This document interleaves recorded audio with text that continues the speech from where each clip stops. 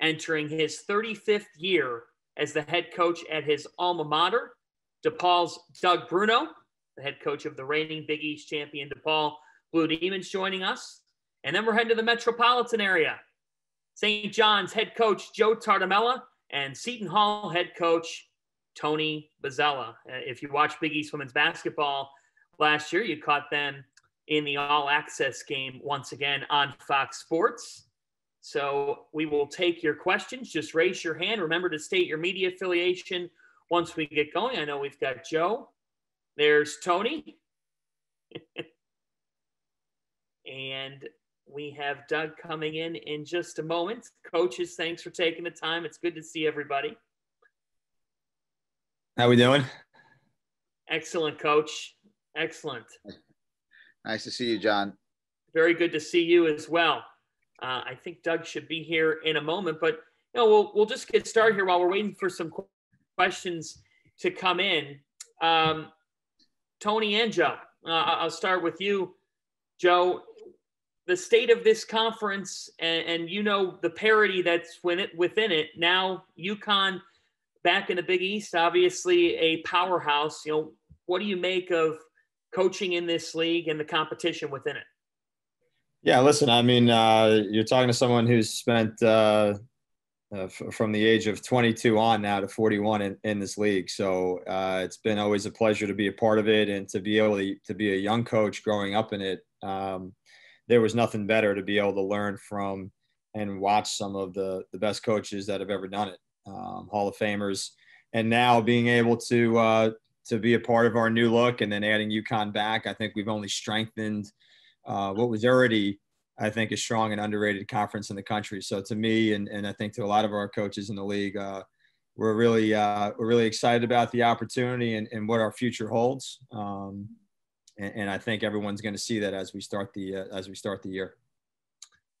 Tony, when you think about the history of this league, when I've talked to you in the past as a student at Seton Hall, you were watching great players from the Big East inside Walsh Gym and now continuing on at your alma mater as the head coach of Seton Hall women's basketball. And obviously you played UConn on FS1 last year to what was a very entertaining game.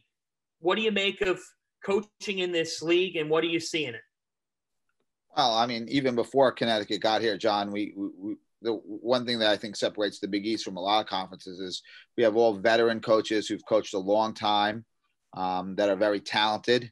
And now I've added some new, younger, talented head coaches in Mel and Megan.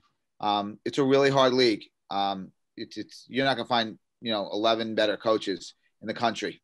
Even at the Power 5 schools, they've hired a lot of inexperienced coaches to take those jobs, and you can see why they're not as successful as our league is. Our coaching are tremendous. Obviously, adding Connecticut with their tremendous staff is not going to make things any easier.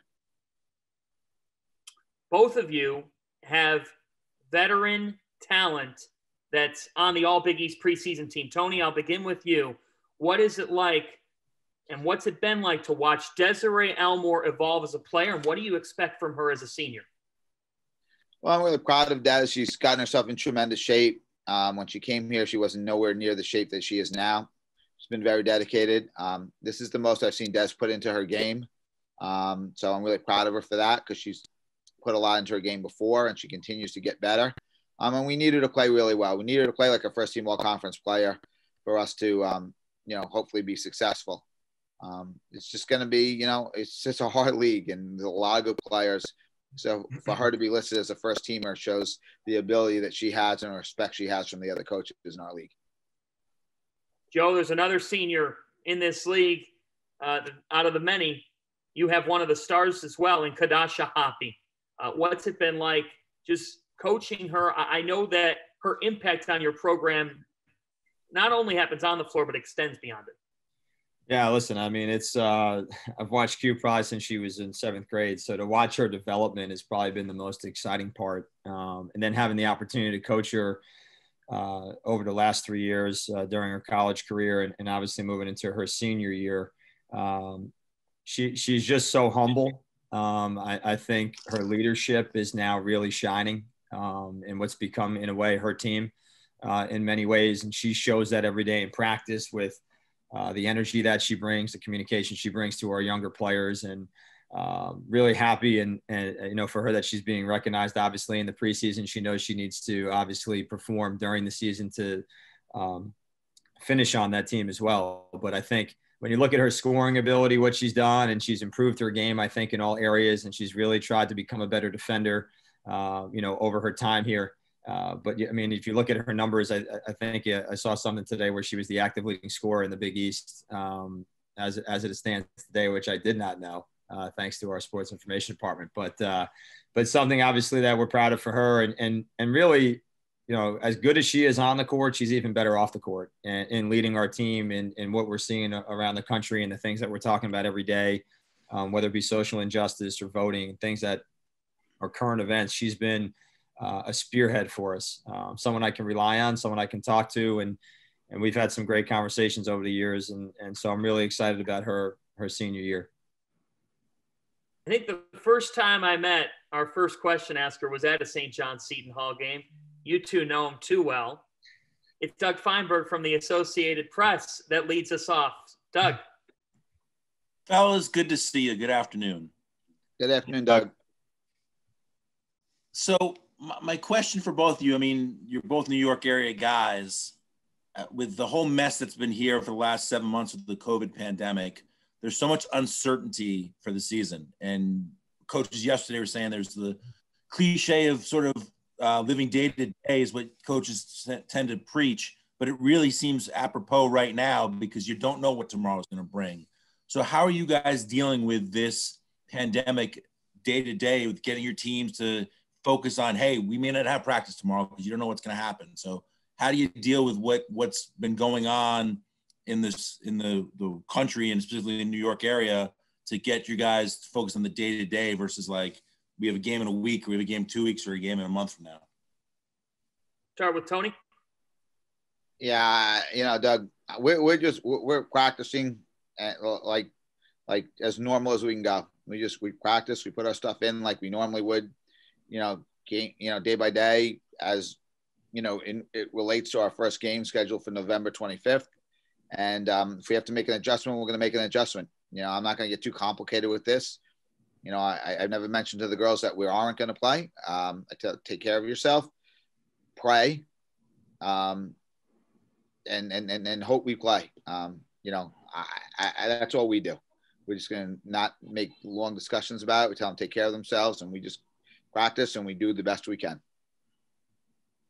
Yeah, I think, Doug, it's a constant communication each day as to maintaining the protocols that we need to do. I'm proud of our university and how we've been able to, I think, handle the protocols and the things that we have in place to do the best job we can to stay safe. And we preach as much as we can as to being safe when they leave our building. And I think, again, our staff has done a great job. I think our university's done a great job in putting those protocols in place.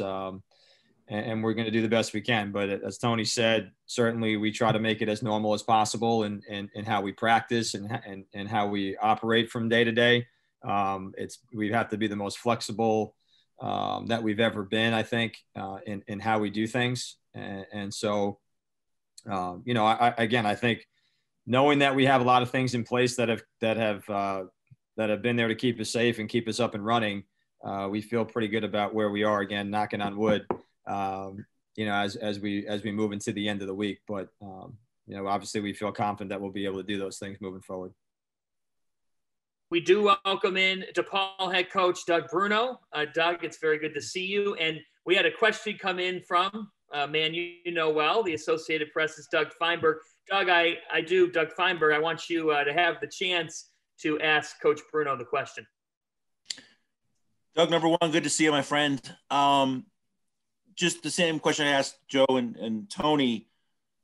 Coaches like to have control and sort of live day by day, and this virus has made it you have to live day by day. How are you guys dealing with that out in Chicago with the team, like focusing more just, hey, let's get to the next day as opposed to looking forward to the future, so to speak? I've just been very, very impressed with our players. They've been just doing a great job of managing they come to practice every day with a great fire up attitude that I hear around the country. You know, I ask them, you know, people talk about mental health. People talk about mental health. I ask my players, "Are you okay?" And yet it's just amazing the resiliency. I'm just so proud of them. I don't know what I could. I couldn't have been a college student that had to go back to my room every day and just be in my room. So I'm just really, really impressed with what they're doing every day, and impressed with our players. And I think we, you know, generally live in a day-to-day, moment-by-moment experience. But you know, I just am really proud of our players. The energy they're bringing to practice has been off the charts, and I'm just really really thrilled by that. And I apologize for not being on here on time, y'all. Usually I own up to my own hookups, but today this wasn't mine. We will continue, and as we have questions come in, please state your name, your media affiliation as well. So we'll go to Dom Amore. Hi, Coach. This is Dom Amore from the Hartford Current. This is for Tony. John stole my thunder a little bit at the beginning, but I want to ask Desiree Elmore a question. Tony, can you just tell me, what have you learned about her since you've been coaching her? What maybe were your perceptions going in, and anything surprised you about her as a person, as a student, or personality, as a teammate, you know, et cetera? You know, it's a great question, Dom. Now, Des is one of my favorite kids I've ever coached. So I really like Des. She's got a great personality, tremendous smile. She's one of the more intelligent players I've coached. But watching her in high school, I thought she wasn't in great shape. She took a lot of plays off. Her talent got her to where she was. When she transferred in from Syracuse, she had, you know, struggled for the 2 years there, both on and off the court. So I wasn't sure who I was going to get, but the 3 years here have been amazing. She works hard. She's done tremendously in the classroom, especially the past year and a half. She's going to graduate at the end of the year with a great degree. But she's a smart player. She's a competitor. She's really grown into the player that she is now by getting herself in tremendous shape. And she's fun to be around. I really like her. She has a great smile. She comes in and says hello to me every morning. It's nice. She's you know, she's a really nice person, and a really, you know, good kid who I think is really comfortable right now where she is, and I think that's really helped her become a better player. What do you think her future is beyond basketball? I think Des could be a great coach. She knows the game so well. I think she's so intelligent. She sees the next play ahead. So I think if that's something she wanted to do, she could be successful. But I also think, you know, in the business world, I mean, she's a bright, sharp person who could do a real great job in the business world as a leader. And we need women leaders in this world, but certainly in the business world. I think she could be very successful there as well. Thank you, Don. We'll take our next question from Lois Elfman.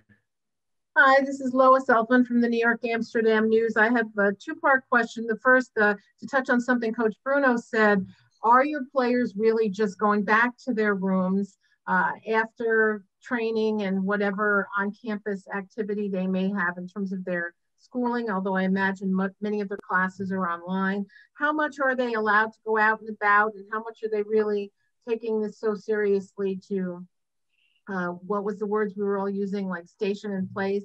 How much are they out in the world, and how much are they really just going to their rooms? Joe, we'll start with you. Yeah. Hey, Lois, how you doing?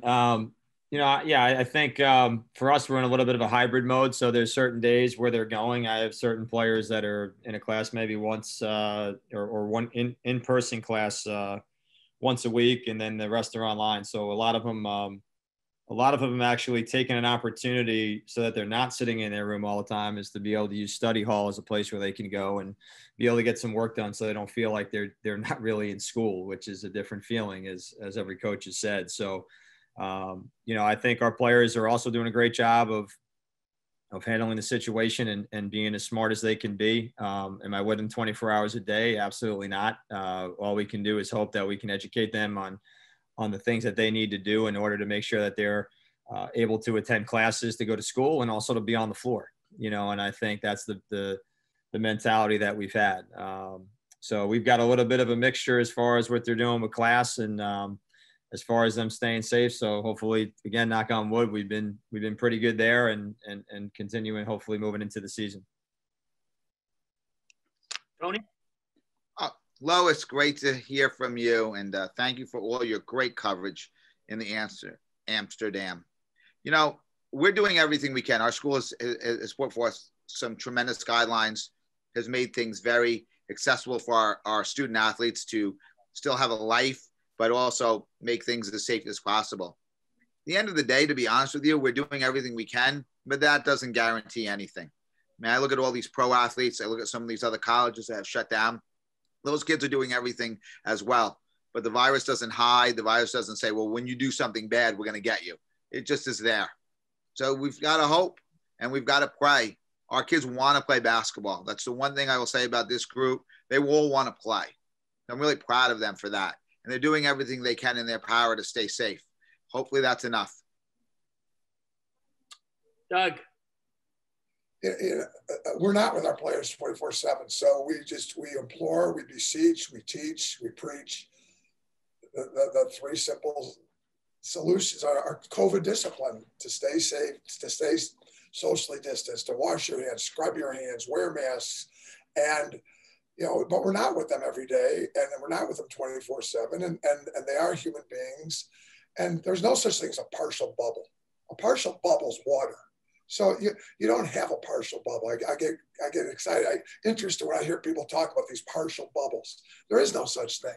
So I referenced our players just going back to their rooms. I'm sure they're doing other things, but I just trust that they're doing anything else that they're doing in a really, really responsible manner. And I've just been impressed by the responsibility which our athletes have shown under these circumstances. But again, we're not with them 24/7. So I would just hope that they are doing something socially safe besides just going to the room, but just still have to figure out, what does that mean? How can you be by yourself? How can you not just go out to all the great, there's just a great social life right here in Lincoln Park, where DePaul's located. It is one of the highest COVID places in Chicago, because it's young people between the ages of 18 and 30 that are all out, and they're not paying attention to the discipline that they need to pay attention to. So our players are here in this environment, and I've been impressed with how disciplined our own players have been. But we're not with them 24/7, and they are between 18 and 22, and so I just have to trust them and keep preaching. We'll take our next question from Howard Megdal. Yes. Hi, gentlemen. Howard Megdal with the Next. It's good to chat with each of you. I'm hoping you to take this each in turn. You guys have all played significant out-of-conference schedules with challenges throughout. You've been top 50 routinely by just about any of the metrics in terms of the difficulty, if not considerably higher. I just wonder, with UConn's presence in the conference, how that's changed the way you think of it, if it alters the balance, if it makes things easier as you figure out what a schedule needs to look like to get you to where you need to go, and if that's altered, you're thinking even over the next couple of years as you put this together. We'll lead off with Doug. I really believe that, and I've said this often, and maybe I'm repeating myself too often, but I believe UConn is the best program in the history of all college basketball. And I'm old enough to have watched very closely the Coach Wooden teams of the 60s and 70s. So that said, this is the absolute best program, and it's absolutely going to lift us.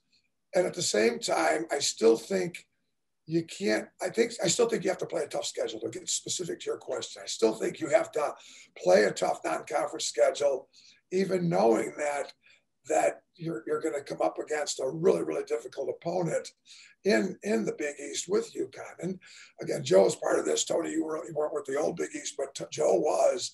And in the old Big East, you had not only UConn, but you had 4 and 5 and 6 ranked teams in January and February. And Jim Crowley said it earlier, this Big East since realignment has been as tough as the old Big East. It just it hasn't gotten the recognition. So you got UConn. I still think you got to play great people non-conference. But I'm sitting here looking at Tony here with his arms behind his back, and I'm thinking, but for a possession or two, they're in the championship game last year, not us, and they've been very, very difficult to play against, as has been Joe St. John's team and every team in this league. So it's a great league. UConn is going to make it much better, and at the same time, I think non-conference, we can't just soften it up now because we're counting the two games that we're going to be playing against UConn. So now decrease the non-conference schedule. I think the non-conference has still got to be really, really difficult. Tony? Yeah, I think what makes our league so difficult, Howard, too, is a lot all these except for the Pac-12, the other Power 5 conferences all play each other usually only once. We play each other twice, a lot of times 3 times. That makes it so much harder because there's adjustments made. You're playing on the opponent's opponent's floor every time you play them. If you're in the SEC, the Big Ten, the ACC, you might only get those teams once and you get them at home. We get everyone twice. So that makes our league so much tougher. Now you're adding UConn to play twice. With that being said, it's going to be hard to win our tournament, Howard. It really is. So you damn well better have a good non-league schedule so you can get in that large bid. And if you ask me something that worries me about this year, it's this year. Like, we have a good non-league schedule. It's not as, robust as it's been in the past because we can't travel. We've stayed local so we can make sure we play these games. We've stayed with programs that are going to hopefully have the same testing protocols as us. So this year will be a challenge. But to answer your question, we have to play a hard non-league schedule because that will, A, help us with the not large, and B, prepare us for our league, which is so hard because we play everyone twice. Yeah, Howard, I think everything that's been said, I think we're all on the same line of thinking. And as Doug mentioned, I mean, even going back years when I first started of the rigors of what it was and even what it is now, you have to be prepared, as both coaches have said. You have to, put your team in positions that might be uncomfortable and places that are hard to play because you're going to be in that situation, whether it comes down during the regular season or in the postseason at the tournament. And if you don't schedule that way, you're giving your team and your players that you're getting them prepared for the postseason. You're giving them less of an opportunity to be able to have some signature wins, to be able to get the RPI up of not just your own program, but the league. And I think that's a big part just for the league in general, for the Big East. I mean, it's an important part of what we do because we're beating each other up, during the conference schedule. It's really important that we come into that conference schedule with some robust RPI so that we're not hurting each other and kind of in a way almost cannibalizing each other as we're trying to be able to get to the postseason. And if you're lucky enough, and we were in 12, when you get a chance and you have a chance and you get to beat UConn, that helps you a lot. But even playing them helps you, push yourself up in that RPI. But I think, as Doug said, and mentioning Coach Crowley's point of kind of what I mentioned, I think we've been underrated as a league, period, without UConn. So to add them obviously helps us out, but it doesn't change the way that you should schedule, I don't think, or in my mind at least, because it's something we've always prided ourselves on in making sure that we've challenged ourselves, we've prepared ourselves, and our players are then ready for the conference season. Our next question is from Matt DeMarinis. Thanks, John. Hey, Joe, I just had a question for you about Leilani Correa. And, it's kind of interesting because you look out and she was clearly playing like one of the best freshmen in the country, especially at the end of the year. If not for Maddie, I mean, she's the clear freshman of the year in the league last year. And I was just, you look at the last, 4 of the last 5 games, over 20 points per game, really efficient, big time player for you. I just wondered how much of that momentum have you guys been able to harness in terms of carrying that over for a year or two, despite obviously the interruption and the extended offseason? I mean, obviously, Leilani had a special year, especially as a young player for a kid who really wasn't even with us in the summer. So to do what she did, especially toward the end of the year where she was, certainly we're really pleased with how she performed.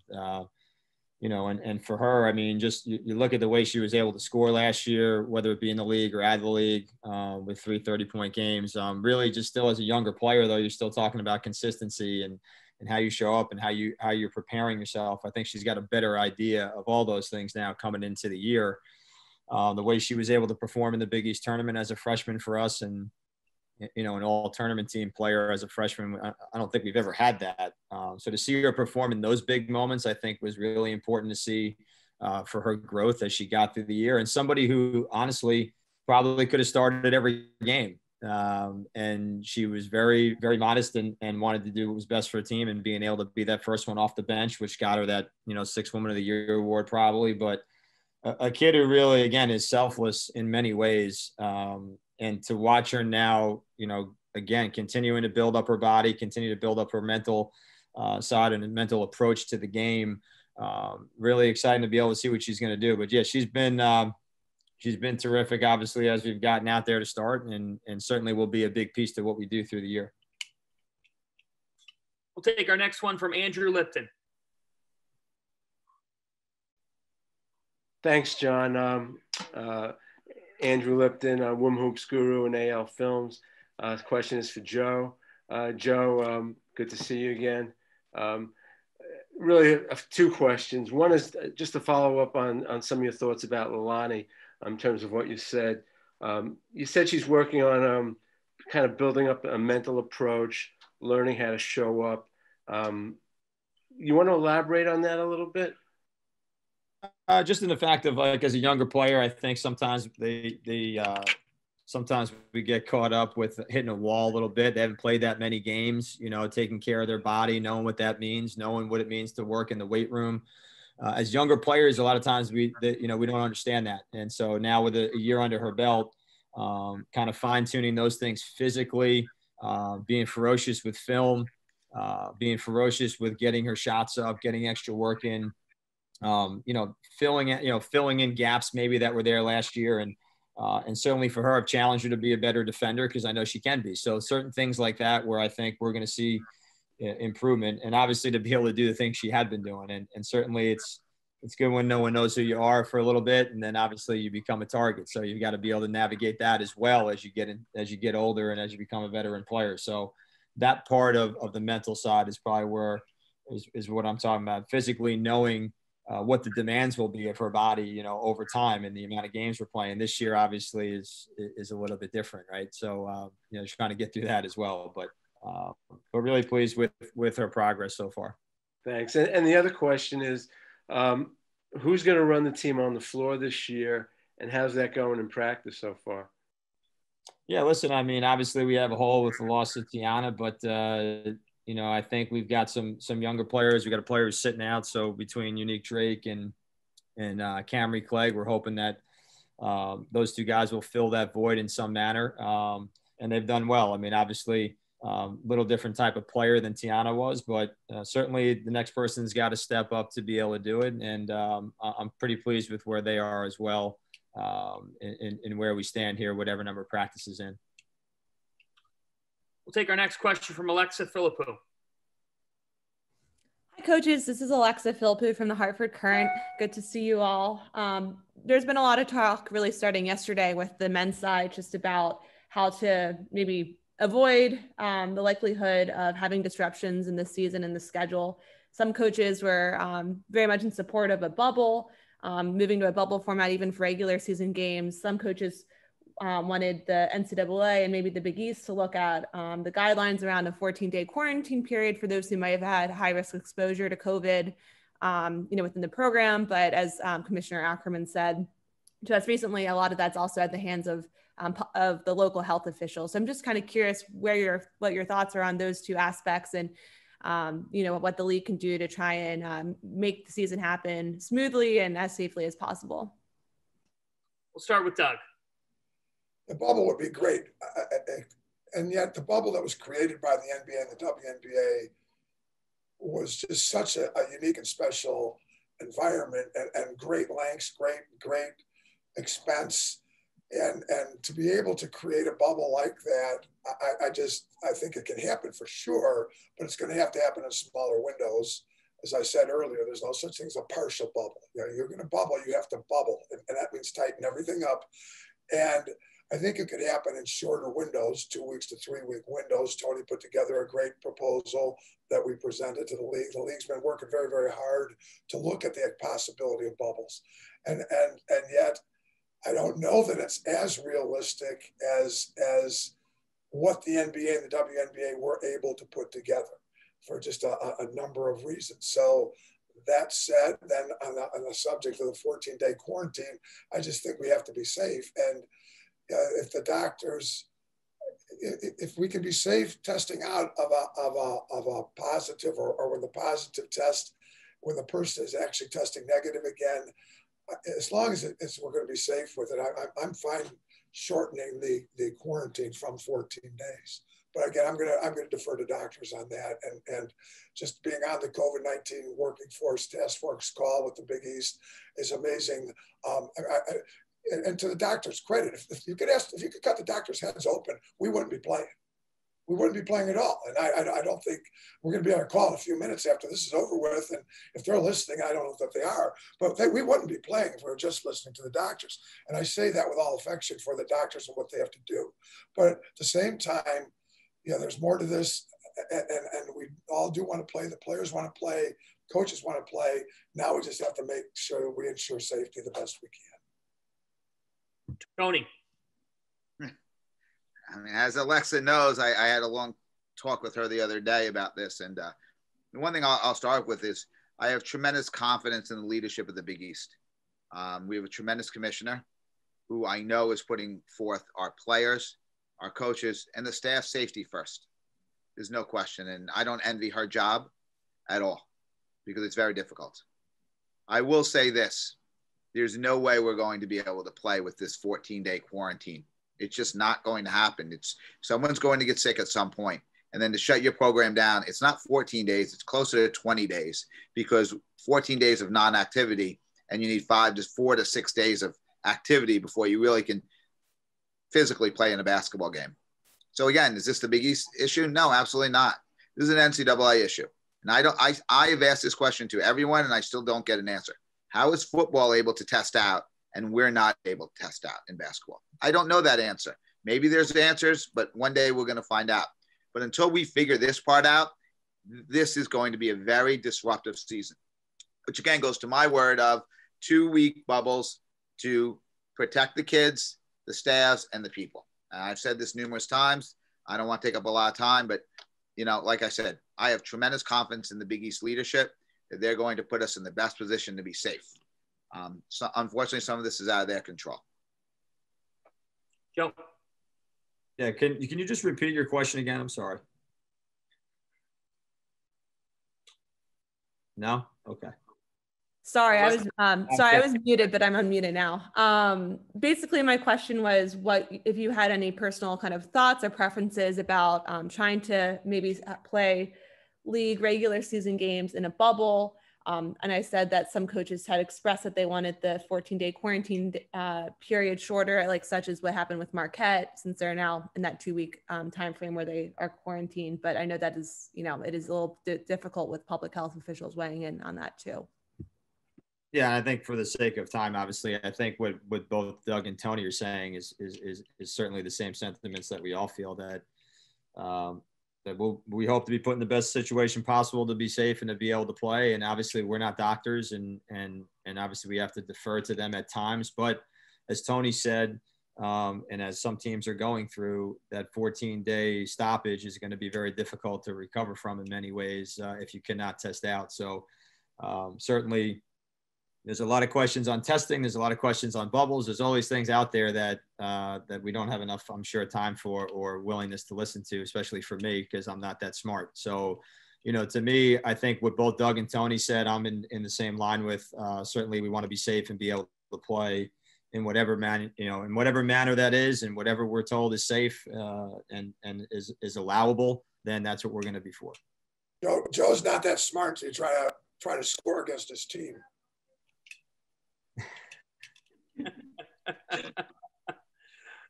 Let's take our next question from Ashley Leotis. Hey guys, Ashley Leotis here with the Big East. Coach Bruno, this one is for you. Obviously a really strong finish to what ended up being the end of last season. We saw a lot from Lexi and Tanya, but what did you need to see from them in this bizarre offseason? And did you see it, or is there still room for growth for them? I think they're both getting better every day, as Tony alluded to, talking about Desiree, and as Joe talked about his Polani. They're just getting better. I think that's what college basketball does. Experience. We can teach in the classroom. That's a court. We can teach in practice, but they have to get out there every day, and they have to do it every day. And I think they've both come back with a great approach, very improved. But we wish we can't wait to throw the ball up to see how that translates. Let's go next to Ralph Bednarczyk. Good morning, coaches. Tony, Shadeen Samuels was of course such a great player, but especially I think tough to replace is what she was on your defensive end, probably being your defensive MVP the last several years. What's it been like to try to fill that void on that end and to find kind of the right personality to be an anchor from that perspective? And Joe, how about Joe? Your roster might be the biggest in terms of height, the most size you may ever have. Have you seen that play out, and maybe how that might impact the way you guys play this year? We'll start with Tony. Ralph, great to see you, and just shows how much you know the game, because you're right. Shadeen's defense was completely underrated. She's a tremendous defender, and honestly, we haven't no idea how we're going to replace her right now. It's been probably our biggest question mark, our biggest issue. We're going to score points, and we're going to get up and down the floor, and we're going to get our pace better each day. But defensively is a big issue right now. We need someone to step up. We need all five people to step up, to be honest with you. Not one person's going to replace Shadeen. We've got to get better as team defense, and we're trying and we're working on it every day. But this is something that we have to work on and we have to get better at. We have to get tougher. We have to get mentally tougher. We have to get physically tougher. And we have to find a way to get five people to defend in the same way to make us a really good defensive team. And we're trying, but we're not there yet. Joe? Yeah, hey, Ralph. In regards to your question, yeah, certainly we feel like we have a little more depth there. Certainly size doesn't always equate in certain matchups, but we feel like we have some ability now with some more back to the basket players and some versatility to now have guys who can stretch the floor in some ways as a stretch fours and a little more finesse post, but also guys who now can power. And so we've been pleased with the development of those that were here. And certainly we added two players that we think will help us a lot. And so we're excited about seeing them as well. So but a lot will go into that as we develop as a team and as we get to our matchups through the year. Thank you, Ralph. We'll take our final question on this panel from Erica Ayala. Thank you very much, coaches. This is Erica Ayala with the Next newsletter. I've been asking all of the coaches in the Big East to reflect on ways that your specific coaching staff or program staff is being thoughtful and supportive of the athletes regarding the Big East commitment to diversity, equity, and inclusion, and of course, the larger conversations around racial and social justice happening, specifically in the United States. Doug? The racial situation in America is not something that just started this year. This has been going on. This has been going on since the beginning of this country.